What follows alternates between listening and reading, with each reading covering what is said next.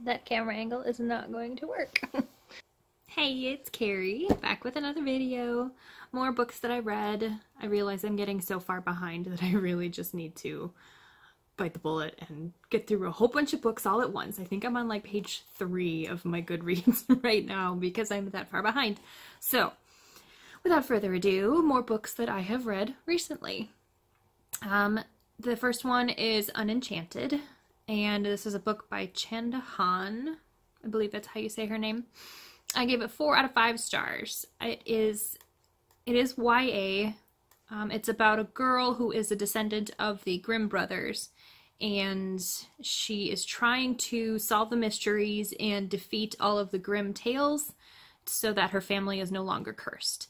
And I was very kind of like so close to putting it down at the beginning of the book because it was sort of like YA tropey and it was really annoying. Like, most popular boy in school is dating this annoying ditzy cheerleader, and you know, this girl that we're following, she's so incredibly awkward and nobody likes her, and then suddenly the boy is interested in her.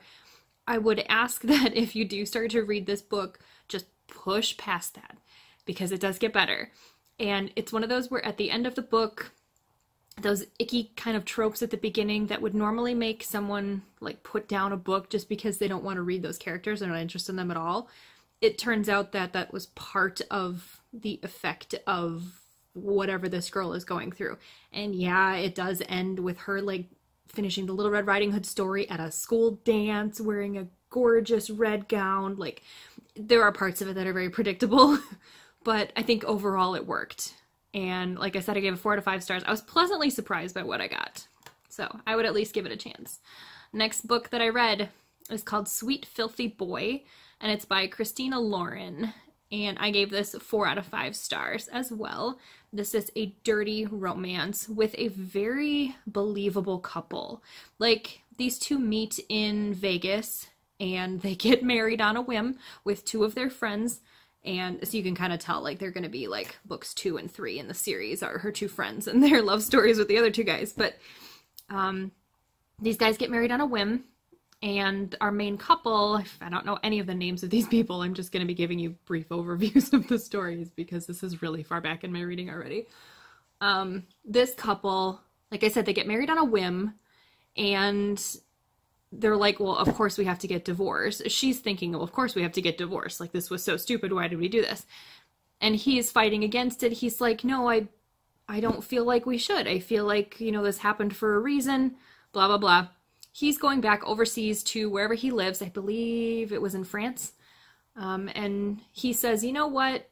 It's time for a change in your life. She's got some kind of big dramatic thing going on in her life. And he says, well, I live in France, you know, we're married, why don't you just come with me for the summer? I think maybe this is before she starts college. He's like, come live with me in France for the summer. Be my wife, live a little bit, and then maybe work your mind out because she's going through some, like, emotional, like, life drama stuff. And they end up having this, like, incredibly awkward sort of meeting. Like, he invites her to France, she says, no, I can't, which is what you'd expect. And he begins to expect it too. So when she shows up at the airport, he's just like, I didn't think you would actually come. And there's this incredibly awkward sort of back and forth that they have at the beginning of this marriage relationship thing that they're trying to build. And it was very real to read. I really enjoyed how the author did that because I thought it was a very sort of accurate portrayal of a really awkward couple. Like, I could feel it. I could feel the awkward coming off the page. The next book that I read, where is it? It is actually a paper book. I don't read many of those now. It's sitting on my shelf back behind me, or back behind the computer. It is the 3rd book in the Gale Women series by Tanya Huff. It is called The Future Falls. And you would definitely have to read the first 2 books to even know what's going on with the story. And like, the writing style, she's very good at writing things sort of hinting at world building, so it does take some getting used to her style of writing. Luckily, I had already read 2 books, so I kind of know what she's doing with it, and I kind of know what already goes on with these characters, but we're brought back into the same world as the characters that we already know and love. It was such a good 3rd book, and the whole time you're like, you're rooting for this couple, they're just doomed to failure. Like, there's no way that they're ever going to be together. The boy is 17 and the girl is 30. I forget what it is, 34. I mean, they're like 13 years apart, whatever that math is, 31. So they're never going to be together. The family has a rule that relationships have to be within 7 years. And so the girl is much older and she's like, we can't do this. And the boy is much younger. And it's really creepy and like cringy. Obviously it's not supposed to happen, but like you can't help but like root for them the entire time. It is such a weird family dynamic. There's other really cringy aspects in this particular story, but I won't get into it obviously because there's spoilers. But I would definitely recommend reading the series. I really liked it. I gave that one 5 out of 5 stars. It was so good. Next book that I read is I actually read City of Bones by Cassandra Clare. And I was pleasantly surprised with what I got. I gave this 4 out of 5 stars as well. There are YA tropes in it. I went into this book knowing virtually nothing about it. I have read the Infernal Devices series, Clockwork Angel, Clockwork Prince, Clockwork Princess. I have read those 3. And so I'm kind of familiar with the world and the magic, but it's different in this book, obviously. And so I was kind of familiar with it going into it, but I knew nothing about the characters or the storyline or what happens in there. So I was surprised to see like our main character showing up at like a really high society, not high society, like a really like goth club downtown, people with funky colored hair and piercings and stuff like that. Like, I don't know why, but that just surprised me, like from what I understood of the main character beforehand, which was like virtually nothing. I didn't anticipate that particular part of the story coming in, and then like there's a potential gay storyline for the future. I don't know. I'm not giving you like a synopsis of what the book is about. Obviously that's easy enough to read out on Goodreads, and most people have read the book already anyway. But yeah, I did like our main character. I'm not sure how I feel about the twist at the end of the book. I mean, it's kind of like, I've never actually read a book that ended up like that, but okay. All right, we'll see where this goes. I did add the second book to my to-read list, but it's like way down in the list. Like it's not going to be anything that I get to anytime soon. But yeah, I thought it was good. I mean, not fabulous reading, not fabulous writing by any means. Like, no offense to Miss Cassandra Clare, but I'm sure her writing gets better over the years. I did like the Infernal Devices series, so I have high hopes for this series and where it's going to go. Hopefully it's not too YA tropey where I eventually just get fed up with it, but I'm liking this so far, which kind of surprised me. Next book that I read is called Wallbanger, and it is by Alice Clayton, and I gave it 4 out of 5 stars. And again, it's a dirty romance with a sort of like relatable couple. I do like their interactions. I feel like they're very funny, but there's a few things that I didn't like.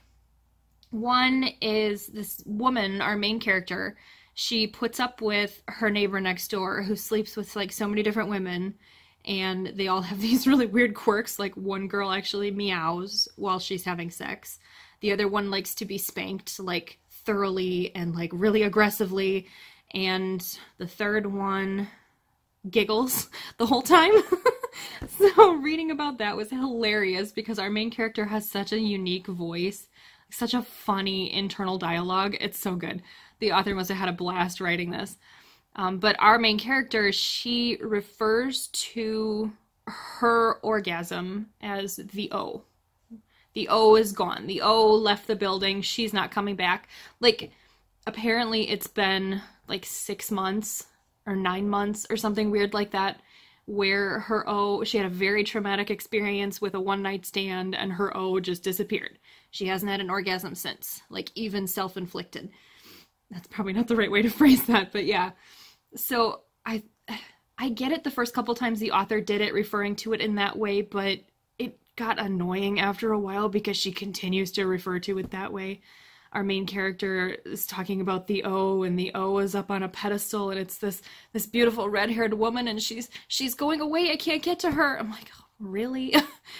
And then there was a scene at the end of the book where our two main characters, I mean, it's a dirty romance, sexy romance, so like eventually they get together, and our two main characters have this like sex marathon overnight where it's like, you know, 4 p.m., 8 p.m., 11 p.m., 1 a.m. And I'm just like, seriously, people, where is the bucket of cold water I can just throw on you? Because I understand maybe you've gone 6 months without, but you're telling me that there's no chafing involved in this at this point in time. There's no like pulled muscles, there's no broken bones. Like, what the hell, people? That felt a little unnecessary, and it was actually uncomfortable for me to read. This was an audiobook, but I just like, can I just skip this part? Like, I get it. They're having a lot of sex. Ugh, I was over that book. But like I said, I did like the internal dialogue of our main character, and their interactions together, aside from that sex marathon, were actually genuine, and I liked them a lot. I would recommend it. Next 2 books that I read are the first 2 books in the Arcana Chronicles series by Kresley Cole. First one is called Poison Princess. The second one is called Endless Night. And I gave the first one 4 stars, and the second one 5 stars. And it is such a hard book. The first book is so difficult to try to explain, like, concisely. I noticed this when I was trying to type up my Goodreads review for these books. I'm just like, how the hell do I summarize what's going on in this book? Okay, so our main character is a girl.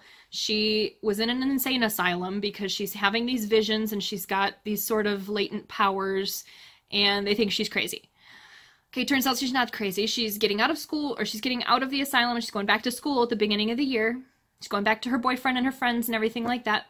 And then shortly after entering school, you know, she meets this handsome stranger who he used to go to an old school, but now the bridge is open in town, so these kids from the other school that are right on the edge of their district, now it's closer for them to go to this school with everybody else.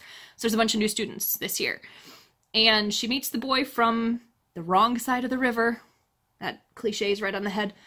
And they start to have this little flirtatious thing, and I really wish the narrator could do a French accent, because it's like French Cajun, and it would have been so good if those lines from him, like the accent was there, or if the few French things that are thrown in, if they were said in the correct French accent. I can't speak French, but I know what a French accent is supposed to sound like, and that wasn't it.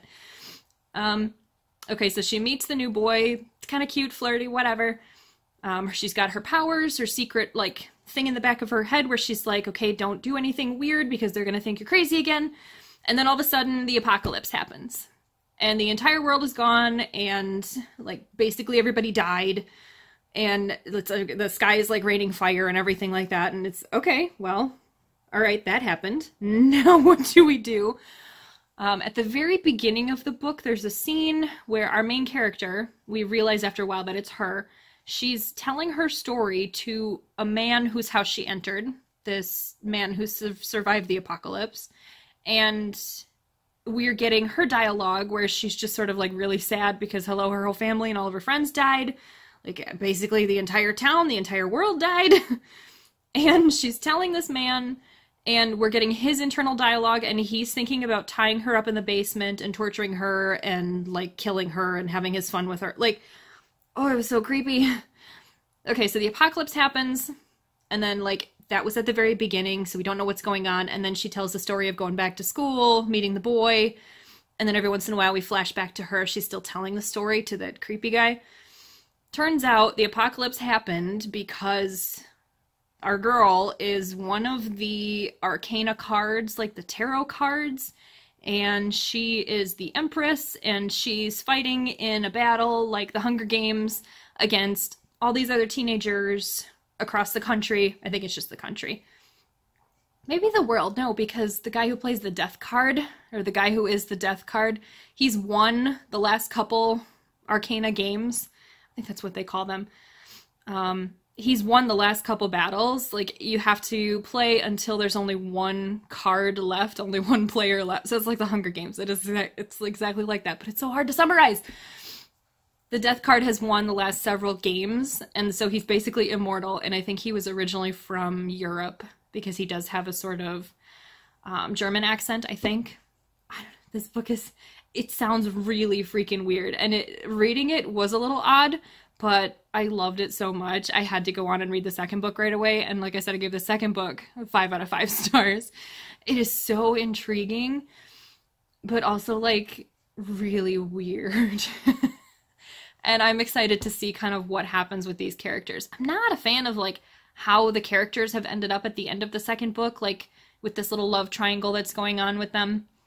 We shall see what happens, but I will not say anything further because everybody should go and read it. Next book that I read is called A Study in Brimstone, and it's by G.S. Denning.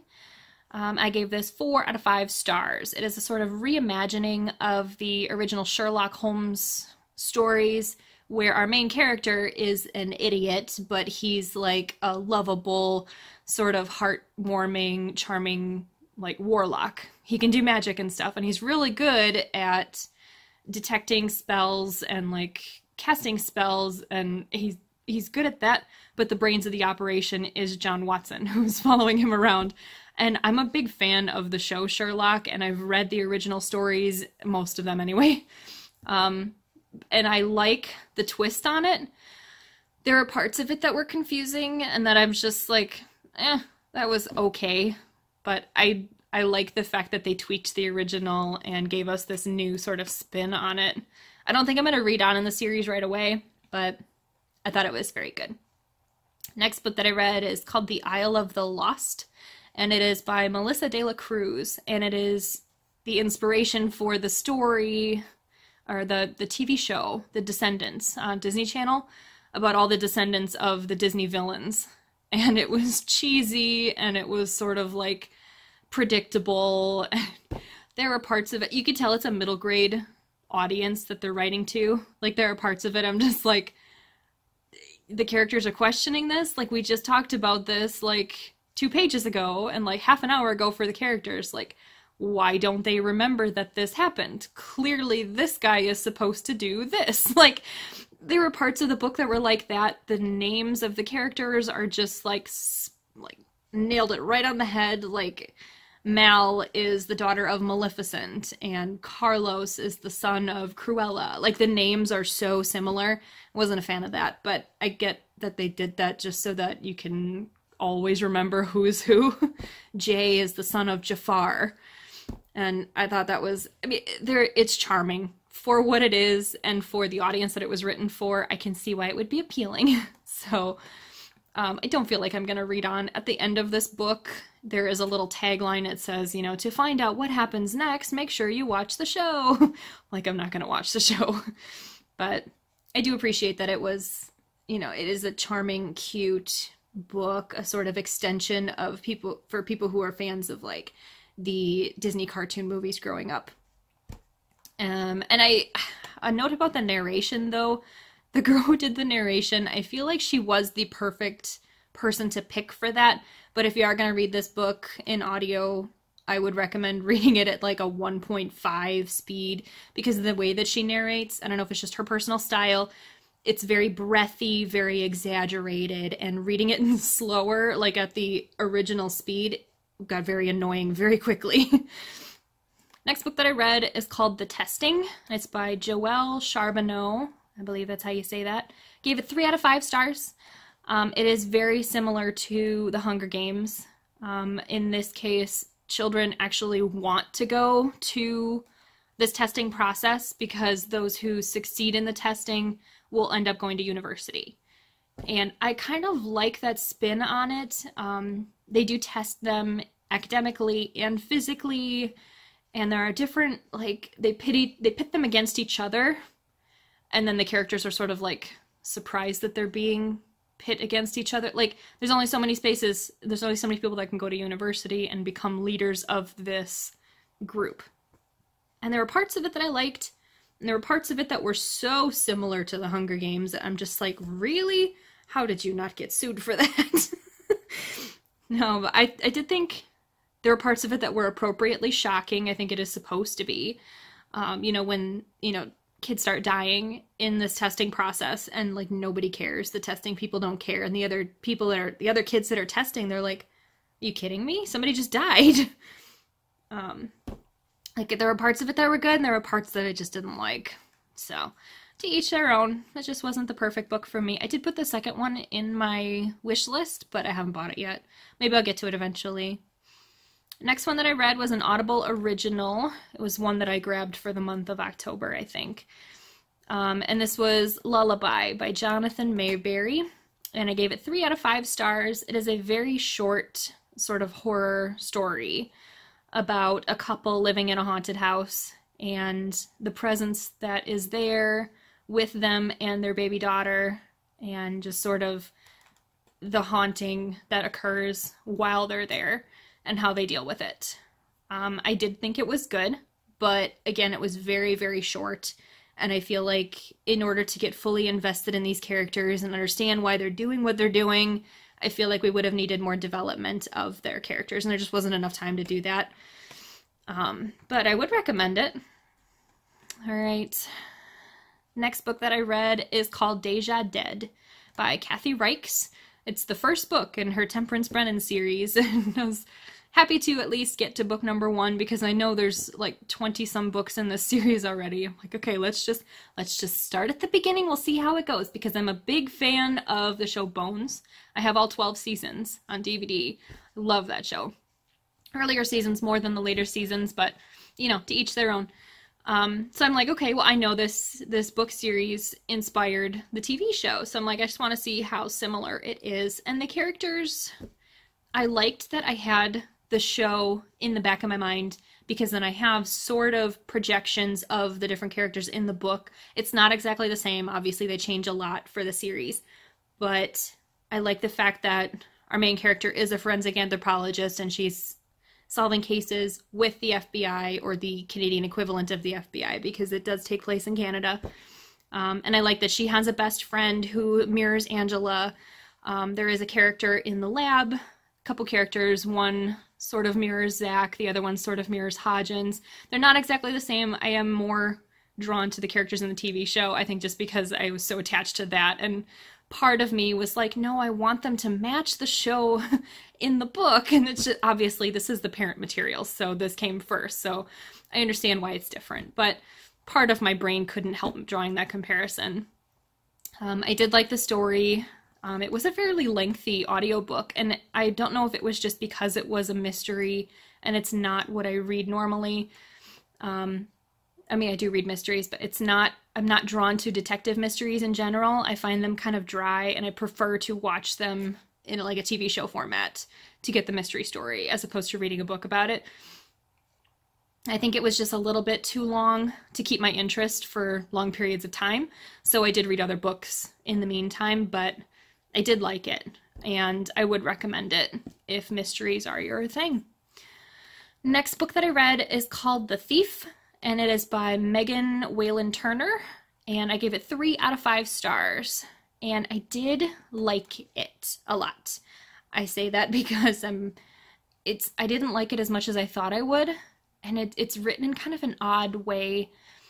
Our thief, he is released from prison because a man wants him to help steal a gift, a stone, a precious relic that everybody knows, because this relic is going to prove to the world that whoever owns it, whoever possesses it, is the one in charge. And then there's going to be no more question as to who rules the world, or who rules the kingdom, or some such.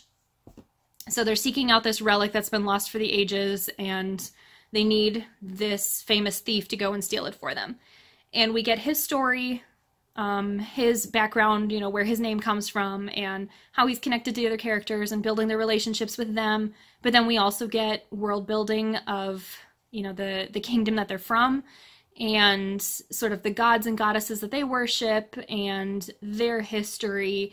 And it's told in like story format, like they're sitting around a campfire at the end of the night, and our thief is telling like what he learned growing up, and then the man who released him, he's telling like, oh no, you know, my grandmother told me this. And I thought it was kind of a unique way to write a story, but it strayed, I think, from what I was more interested in, which was the adventure part of it. I'm like, I don't really care about the backstory, the history of this particular country. Like, I would rather just find out about, you know, how they get the rock out of the cave. You know what I mean? So maybe it just didn't hit the right notes for me, and that's fine. It's just my personal taste. So yeah, I think it would be enjoyable for other people. Just wasn't the right book for me at that time. All right, let's keep going. The next book that I read is called The Lying Game, and it is by Sara Shepard, and I gave this 4 out of 5 stars. And it makes sense that I can compare it to Pretty Little Liars because she also wrote that series. It is very similar in terms of tone, like how it's written and how the characters are portrayed and sort of the dynamic that they have as a group. It totally feels the same as Pretty Little Liars. This is about a set of twins where they're meeting up for the first time, but before they actually meet, the one twin goes missing. And so when the other one shows up, nobody realized that they were twins. Just the two of them knew that they were going to be meeting, and they were going to surprise everybody. Well, okay, so the one twin goes missing, and the other twin shows up and just decides to sort of play along and take her place when people start mistaking her for her twin. And it's thinking of, you know, how figuring out where her twin went, first of all, and then sort of learning the secrets of her friends. And I thought it was done really well. I'm not doing a very good job of explaining it, but I thought it was done really well. There is a mystery involved because not only are we following our main character who took the place of her twin and is pretending to be her with all of her friends, but we're getting the inner dialogue of the twin who is missing. Turns out she died. She's a ghost, and she's following her twin around as she takes her place and remembering things about her friends and reminiscing, sort of. And it was such an interesting way to read a book. But yeah, very similar to Pretty Little Liars. I can see why. I can see the comparisons between the two, the similarities. They're definitely there. But yeah, I would recommend it. I thought it was really good. Sorry, I'm scratching my arm and this makes the whole camera move. Next book that I read is called Practical Demonkeeping, and it is by Christopher Moore, and I gave this 3 out of 5 stars. I thought it was going to be really, really interesting and funny and good. Unfortunately, it didn't quite hit the mark for me. Sorry, my nose is itchy. There are parts of it that were so interesting and so funny. Basically, we're following around a human who's tied to a demon who can't die, and he's, you know, indebted to this human for the rest of his life and has to do what he says. And we're also following, like, the different characters that our human runs into and figuring out, like, who is connected to who, because there's little storylines throughout the course of the book, and then at the end everything sort of wraps up together and you're like, oh, the person from that storyline is the granddaughter of this other person, and our human and the demon are connected to this person over here because he ate his neighbor. Like, those connections are sort of, like, obscure. And I liked reading the individual stories, but I don't know if maybe this was just not the right time for me to read this book, but I had a hard time, like, focusing on the main part of the storyline and just being interested in it. It just didn't quite do it for me. But it had a lot of promise. It didn't deliver for my taste at the time. Next book that I read is called 3 Dark Crowns by Kendare Blake, and I gave it 4 out of 5 stars. It follows 3 sisters, triplets, who were separated at age 7, I think. They're each gifted with these abilities at birth, and when they reach the age of 7, I think that's when they start to manifest these abilities, and then they're separated, and then they are raised by the other members of their family who have the matching ability, and these kingdoms are sort of kept separate, and only one of the sisters can eventually rule the entire country, kingdom, such. Maybe it is just one kingdom, but the 3 groups are split up into, like, different corners of the kingdom. So then when the sisters ascend, they will battle each other, and only one of the sisters will take the crown. So I really like the setup of it, and it was kind of difficult to follow when you start getting into the secondary characters, the supplementary characters. I can keep the 3 sisters straight, that's fine. Although between two of them, I had trouble like keeping straight the powers that they have, because they don't always like use their power in the storyline. And so that was kind of like, okay, I don't remember, is that the one that can talk to animals, or is that the one that's good with plants? Like, or elements, or whatever it was. The Poisoner sister I could keep straight, because hers was the very first storyline that we got. And then after that, I don't know if it was just, there was a lot going on, a lot of characters, a lot of world building, which I like. I did enjoy the story a lot, but it was a lot to take in, a lot to learn, and I think maybe it would take another read through of the book for me to get everything down. But I would be fully open to doing that, because I really enjoyed the book. Next book that I read is a paper book, and it's over here in this little stack. There it is. It's in that stack over there. It is called The Clairvoyant of Calle Ocho. Calle Ocho? I may be saying that wrong. By Anjanette Delgado. And I gave it 3 out of 5 stars. It is a woman who has the ability to speak to the dead, communicate with the dead, and she is having an affair with her downstairs neighbor who is married. And all of a sudden, her neighbor ends up dead. And the world finds out, or her little world, her little corner of the world finds out that she was having the affair, and she gets pulled into the police investigation, and she's also able to communicate with the man who died, and they're trying to figure out who murdered him, or how he died. Because we know that she didn't do it. She knows that she didn't do it, but everybody suspects that she did it because she was in the perfect position to do so. You know what I mean? It definitely had a cozy mystery feel to it, and I did enjoy it.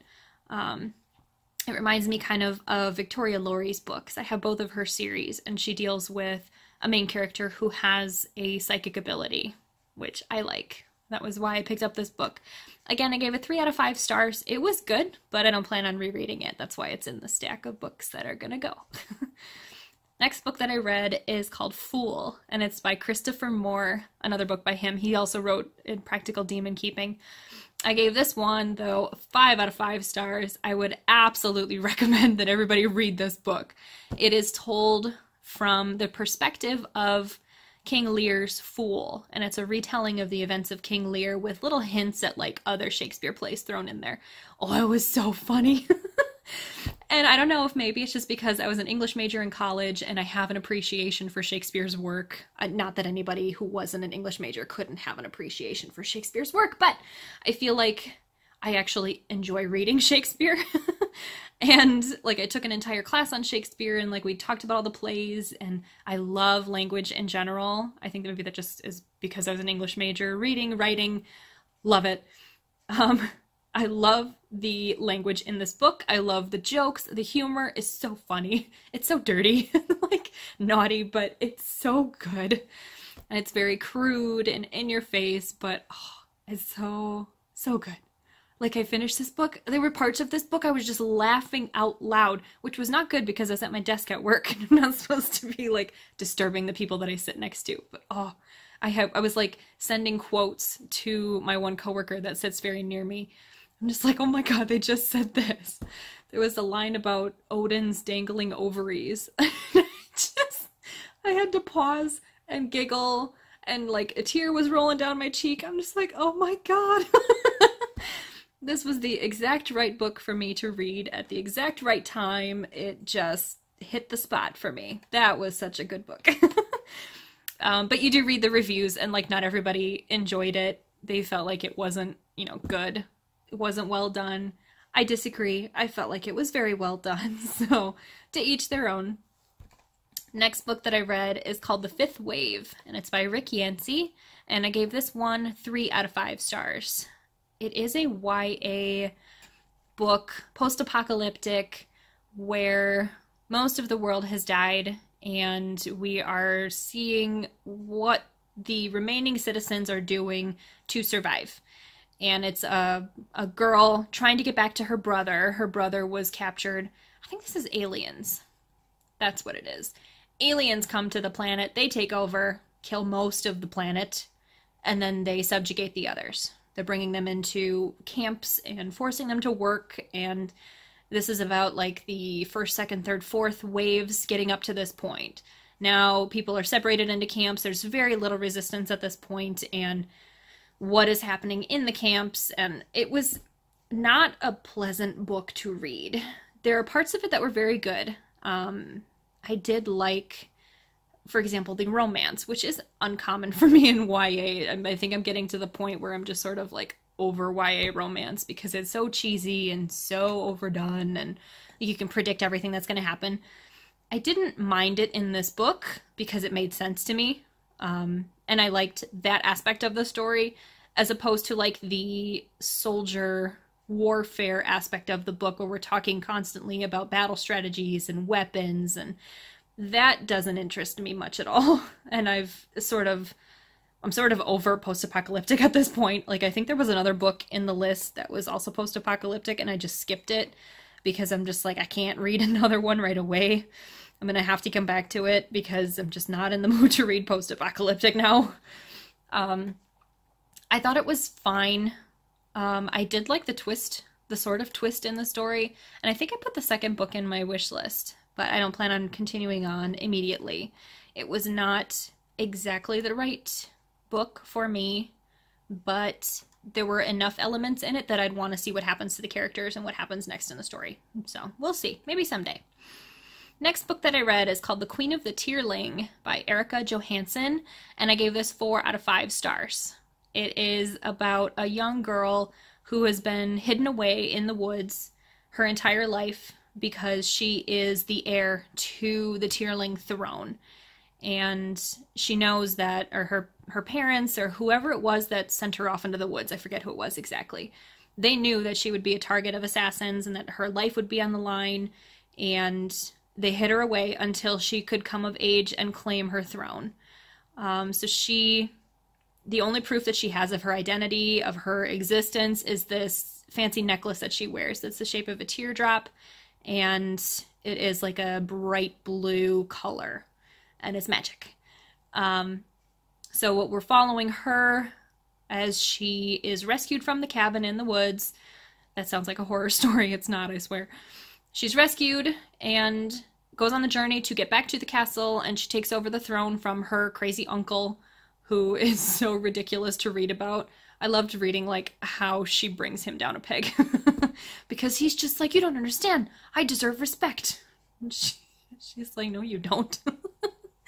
That part of it I enjoyed. And I wonder if it's just because I'm a character-driven reader, and I really enjoyed how the characters were sort of melted together in this story of, like, her building this friendship with the guards, and, like, especially the main guard, who's, like, her friend, and how she interacts with her uncle, and then now that she's taken over the throne, how she's interacting with the neighboring kingdom, who had this running deal with her uncle that they're going to share slave labor.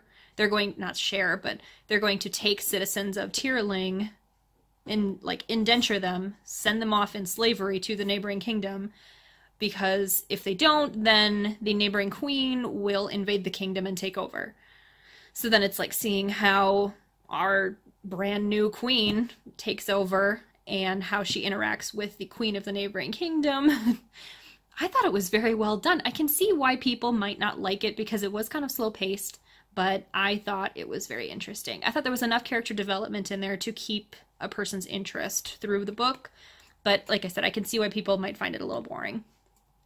Next book that I tried to read, and this is my own fault because I didn't realize it was book number 2, is called Stolen Magic, and it is by Gail Carson Levine, who I love her books. I've read many of her books before. I gave this 2 out of 5 stars. I would have liked it, I think, if I had read the first book first. This was a book that I got from the dollar store, and it was only $1. So I'm like, well, even if I don't like it, you know, it's not a big loss at this point. That is actually over here on the stack too. I'm going to be getting rid of that one. I just did not understand what was going on in the story. There were too many author-created titles and phrases and, you know, too many different things that I was not familiar with that you really have to focus in order to understand what's going on, or at least infer what's going on based on context clues. And I think if I had read the first book, that would have been much easier, but I don't own the first book, and at this point I would have to go out of my way to find the first book. so I'm not going to do that. I'm just going to unhaul the book. It was a beautiful, you know, hardcover book, perfect cover. You know, it had a dragon on it. I'm like, I love dragon stories, but unfortunately it just did not hold my interest. I gave it about 80 pages before I put it down. Just sorry, it's not for me.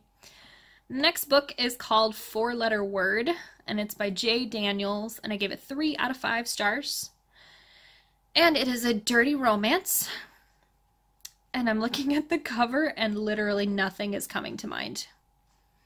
I couldn't tell you a single thing about... Oh, wait a minute. Is this the one where the guy was a stripper? No, he wasn't a stripper. He worked in porn. I'm going to click on it. I'm going to, like, define my own rules and click on the book so I can open it. Okay. If this is the one, okay. Okay, yeah, it is. So, this girl... Alright, go back. I just needed that little bitty reminder. Now I have thoughts about this book. This girl is defending her best friend who was dumped by a horrible boy, and she decides to call him up, gets his number, calls him up, rips him a new one, only to find out that she called the wrong number and is now talking to this other guy who has no clue what's going on with her, but she sounds kind of hot. And that was really funny for him. So they start up this sort of like odd conversation, flirting back and forth. Turns out our main character is married.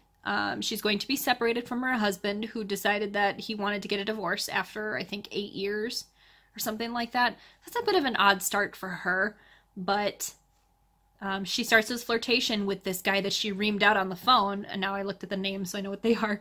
The girl is named Sydney, and the guy is named Brian, and Brian has a secret. He is the one that she royally ripped out on the phone. He really likes Sydney. They start flirting back and forth. You know, he had an accident, or he caused an accident in the past, and he caused the injury of a young boy. And he feels incredibly guilty about this. And so to make up for it, along with owning half of a surf shop with his best friend, he also does porn on the side to make extra money, which he gives to the family of the boy who he injured in the accident. Like, that was very predictable. I could see that coming a mile away. Not the porn bit, but the fact that he's making extra money because he feels guilty about injuring the boy. Like, I could see that. I can understand that. That was fine. The issue that I had... But, I mean, the fact that it's a dirty romance and I didn't remember much about it just from the cover. I had an issue with how the characters spoke about the porn industry. At least, if they were talking only about the company that this guy worked for and, like, the skeezy owner and, you know, the fact that he didn't like at all what he was doing and the owner was horrible and the company was just bad... The way it came across, it sounded like they were talking about the industry in general, the porn industry in general. It's horrible. Our main character, Sydney, she finds out that he's doing this, and she calls the girl that he was with a whore or a slut or something like that. And I felt like it was very much author bias at that point. It didn't sound like they were talking about just that case or just that company or that particular video. It's not like she ever met this girl in her life before, the girl who he was filming with. Like, it's a legitimate business. It's a huge business. And I don't know why, but that just rubbed me the wrong way. No pun intended. It did not sit well with me. I didn't like it at all. The fact that they're sitting there bashing this, you know, multi-million-dollar, completely consensual business that's worldwide, and they're sitting there talking about it like they're looking down their noses at it, and just, I don't know, it just, I didn't like it at that point. I made it through the rest of the book because that happened very much toward the end of it, so I did read the entire book, but that part of it definitely soured it for me, and I was way more eloquent explaining that in my Goodreads review. I didn't do a good job of explaining that, but you get it. You get it, I hope. Next book that I read is called Prudence, and it is by Gail Carriger. I gave this 3 out of 5 stars. It is a steampunk sort of mystery. It takes place in the 1800s, I believe. I'm not going to click on it. we follow a woman who has ties to the vampire community and the werewolf community in her area. I believe this character, she can touch someone who is a werewolf or a vampire, and she can take over their powers temporarily. So, like, if she needs to be a werewolf, she can touch someone who's a werewolf and immediately take away their werewolf ability and take it into herself. I believe that's this story. I read 2 stories that were very similar back to back, and I really hope this is the one. And she is getting into trouble in her hometown. Her uncle is just like, excuse me, lady, you need to be proper little lady and learn her etiquette and whatever. And so he gives her an assignment. He's like, you know what? You need to get out of town. You need to go on an adventure and burn off some steam and then come back and be a normal lady. So he gives her a dirigible for her birthday or just as a gift to go on this adventure. She names it the Spotted Custard, which is ridiculous. She goes on this adventure with her crew, her best girlfriend, who is very prim and proper and is always looking out for her modesty and her best interest in terms of her reputation. And then she flirts, our main character, she flirts with her head engineer, who is very handsome and charming. And then she also kind of is friends with the geeky brother of her best friend, who she brought along. And he is the chief navigator, I believe. He's not the engineer. He's, yeah, I believe he's the navigator. He's in the cockpit, like, steering the machine the whole time. He's the captain. I thought the cast of characters was very interesting. I liked sort of the steampunk aspect of it, and the fact that, you know, you mix in the vampires and werewolves, and I thought that was very cool, too. But there were parts of it that just, apparently, like, this whole time they were following the mystery of some tea that has special magical properties.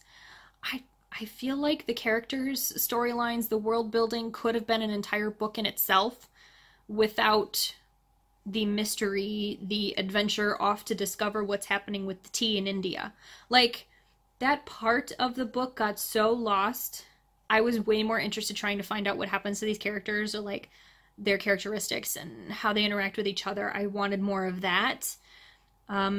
Including the werewolf vampire thing, like that would have been so much better instead of this mystery that I kept getting confused. I'm like, every time they come back to it and we're talking about the characters involved in the mystery, I'm like, what is going on with this again?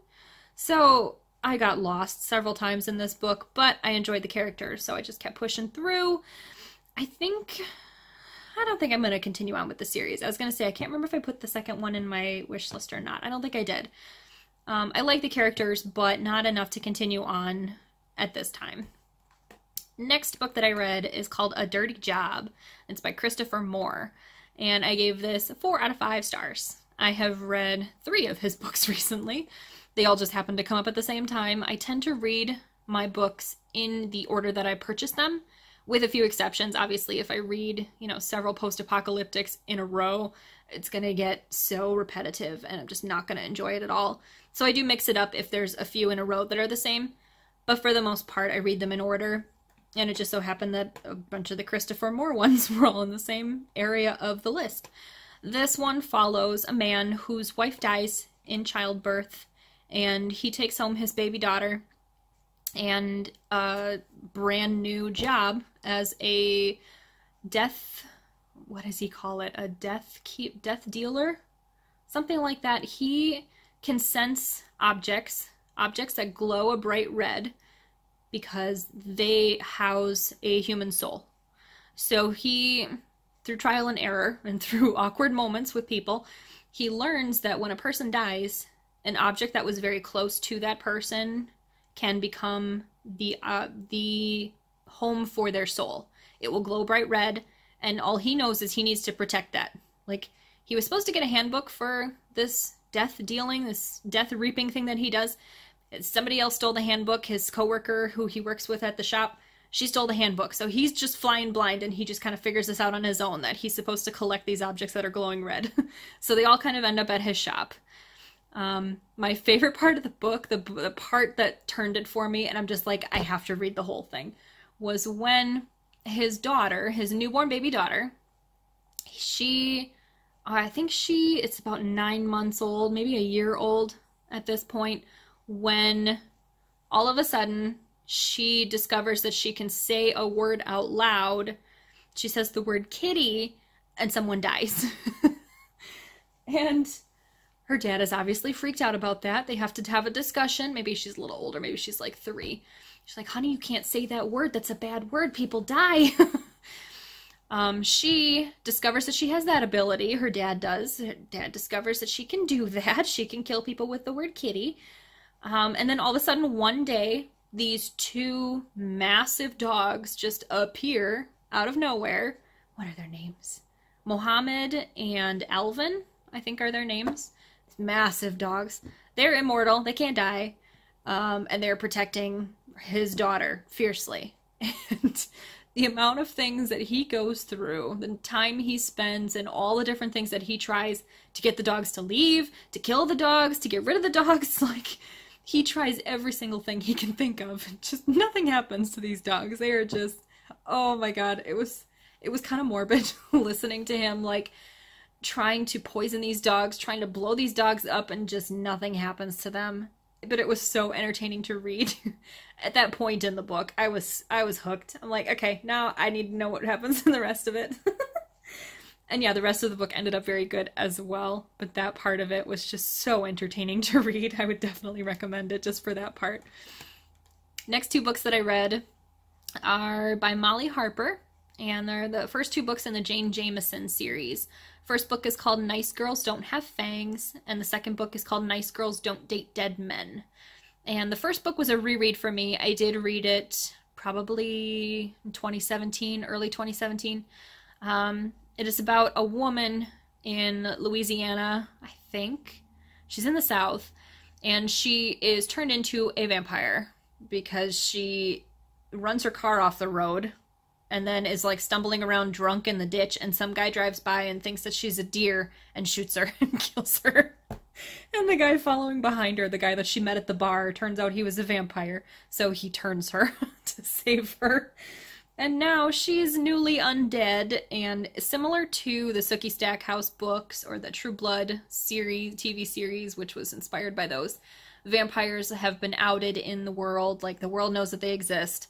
So in this book, you know, vampires are a common thing, and it talks about her, you know, what to do when she has to go out in the daylight, or, you know, how she sleeps, or, you know, things that she can't do anymore. She can't eat anything. She has to, like, brush her teeth really well, and it was so funny. The voice in these books is so good, and it's trying to cope with her new existence as a vampire and also please her incredibly picky and condescending, you know, just hateful sort of family. Her mom and her sister and her grandmother, who are very traditional Southern ladies. And they don't like the fact that Jane inherited a house from her aunt who is a ghost who's still standing around the house, sticking around to keep Jane company. What else happens? Jane has a best friend who's a guy who's a kindergarten teacher. And he ends up dating a werewolf who can't stop eating.